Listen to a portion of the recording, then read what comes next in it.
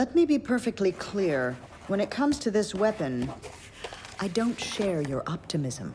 It's the first time anyone's accused me of optimism. Yes, well, I'll remind you your wife refused the idea of bringing the hammer back online.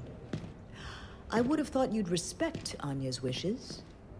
I'm gonna pretend you didn't say that. For both our sakes. Anya would have wanted you to... You don't get to talk about her!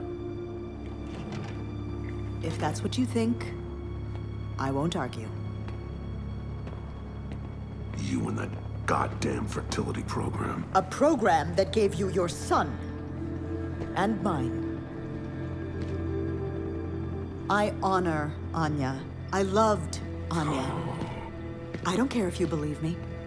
When my program was in its infancy, she came to me. She volunteered. Both times she volunteered. Seeing First Minister Stroud undergo treatment. Do you know how many children are alive today thanks to her? She should be buried here, you know, with the Allfathers. The people need her inspiration.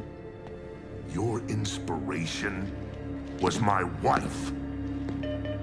First Minister, Lieutenant Phoenix and his squad.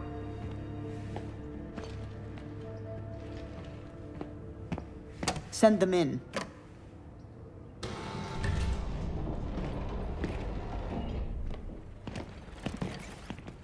Ah, Lieutenant.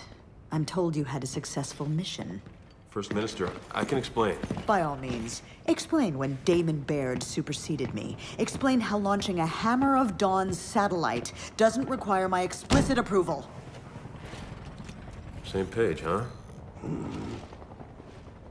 Lieutenant, the Hammer of Dawn has taken more COG lives than most of the armies we've opposed. Your father knows this as well as anyone. It's not the weapons I don't trust, First Minister. It's the people who use them.